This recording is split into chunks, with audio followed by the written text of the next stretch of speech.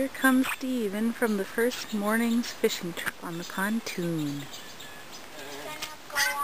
Here's the traditional pre-fishing rod and reel prep time. Huh?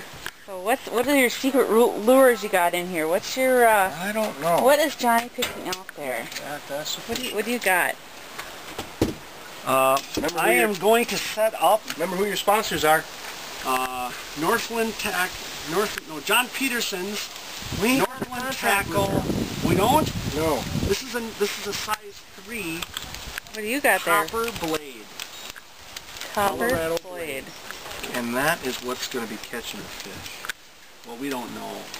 But we hope, right, Mary? Oh, we know. Yep. Here we are, waiting to go fishing. The pontoon has already left. And that has just about everyone in it.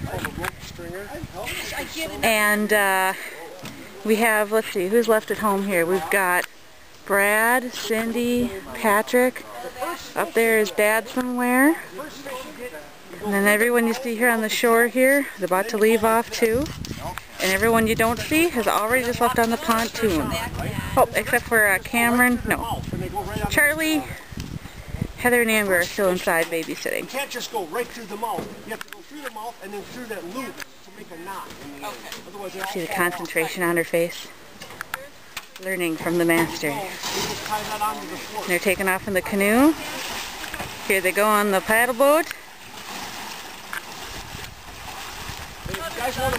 Give us a backwards wave. See you later. Hey, you guys, turn around for a second. Sit down, Lisa. In the back. Sit down. One second. You need to...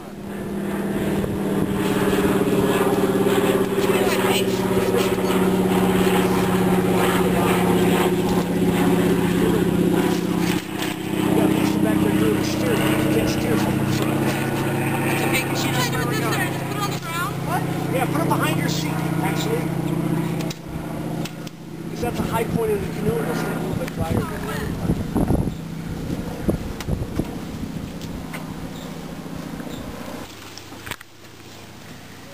Have fun. You want to push away from the shore. Usually you can push here, it's soft mucky ground. Normally you don't push with your canoe, but your paddle. If it's mucky, it's okay. There they go off, never to be seen or heard from again. Here we go, leaving shore. And we are headed out to the lake. Actually, we're going to go to the other side of the lake. Beautiful day for it. Saying goodbye, waving goodbye.